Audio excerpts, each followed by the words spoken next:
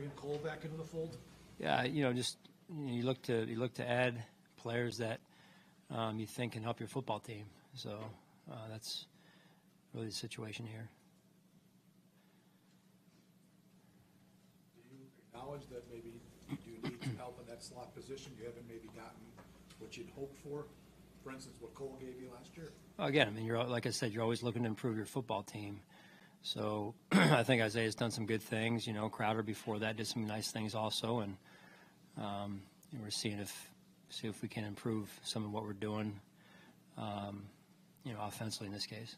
Sean, are you intrigued by what home field advantage might represent for both the Bills and the Dolphins this year, given that you played in those sweltering conditions back in September, and now you can be playing in a snowstorm, and how that kind of evens out the schedule in some ways? Really just focused on trying to win this one game. That's really where our focus is. Just really focused on this one game and improving as a team overall. To Sal's question earlier. Hey, Sean, if I could ask just one more thing on Cole, just in terms of what he brings. Brandon had just said he sees the game in a unique way, kind of like Josh does, in terms of reacting to what a defense is doing, getting open, that sort of a thing, and there's obviously symmetry between the two of them. Have you observed that in coaching him through the years, and what does that element mean to this offense? Yeah, he's a smart football player. I think that goes without saying, really, and he's got a good rapport with Josh as well, as Brandon mentioned, and he's played this game a long time. He grew up in a football family with his dad, coaching him. So when you grow up around that type of environment, usually you have a pretty good feel for the game. Sean, how much can you take from the first meeting with Miami, understanding the role the elements played? You guys were pretty depleted, different guys were in the lineup. How much can you take from that game to learn from, to use for this one? Yeah, we look at it, and you try and develop through the year. So that was early in the season. I think game 3. So now we're in December, and they beat us in that game, and I thought had a pretty good plan, and so we've got to obviously make some adjustments this go around. Just to clarify on Milano's injury, was it all made worse in this last game, or is this just the same thing he's been dealing with? Yeah, same thing he's been dealing with. Yeah. Let me ask you this: are there any inherent advantages that the Bills might have, being accustomed to playing in windy, colder conditions going into this weekend? I mean, they're going to be in the same conditions we're in. It's not like every day we're out playing in 6 inches of snow around here, So I think perceptually people get this perception of that we go out and practice in the snow every day. But we're just, like I said, working on being focused and improving as a team.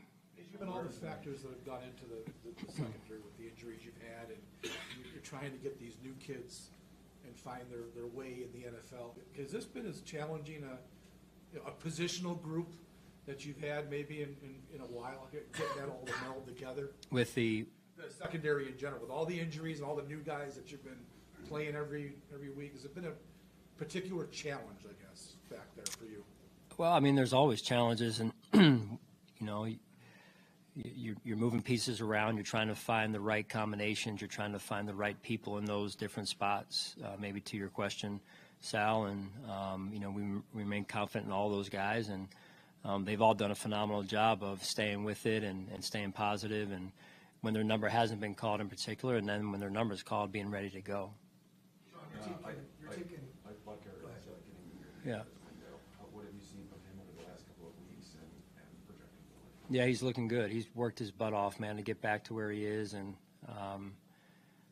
we'll just see where it goes going forward. But we've always been big Ike Bucker fans, and when you watch what he went through and how he rehabbed to get himself back to where he is, that's added to his story, if you will, and I think that's good. Are you keeping the door open on activating him before the Dolphins game? We'll see, just one day at a time. Yeah. Sean, your team can clinch a playoff spot this week. I know you do playoff caliber and the messaging and things like that. What is the messaging this week to maybe be able to achieve one of your goals if you guys get the job done Saturday night? Yeah, really, Sal, again, just looking, to try and play better against a good Dolphins team. Like I said, a team that beat us, and they've got incredible speed, offensively, athleticism, length on on both sides of the ball, in particular on defense, and they can run extremely well. They've got a good kicking game. So just, again, trying to play at a higher level than we did before. In your experiences coaching defense, I know no linebacker tandem might be the same, but what makes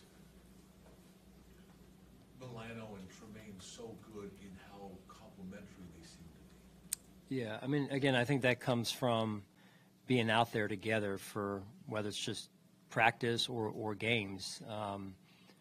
Just that continuity of being around one another, knowing what each other are thinking and what one another are thinking, and watching film in the room after the coaches are done together.